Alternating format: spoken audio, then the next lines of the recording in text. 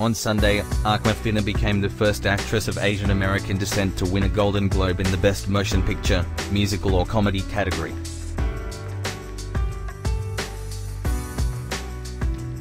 The actress took home the award for her role in Lulu Wang's The Farewell, which follows the story of a Chinese-American woman returning to China to say goodbye to her terminally ill grandmother, a narrative based on Wang's own experience.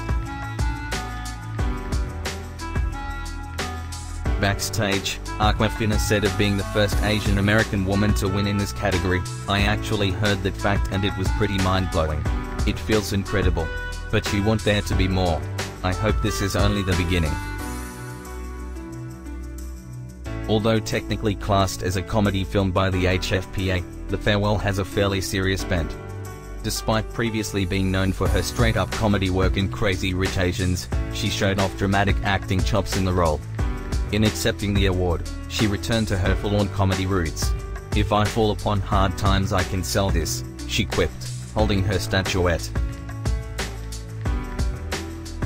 Awkwafina said Wang had given her the chance of a lifetime with the role, and thanked her Farewell co-star Ahan, who played her on-screen grandmother, while also thanking her real-life grandmother who raised her.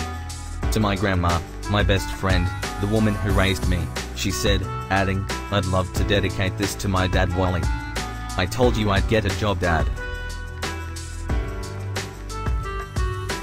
Finally, she also dedicated the award to her mother. "I always hoped she was watching from somewhere above, and I hope she's watching now."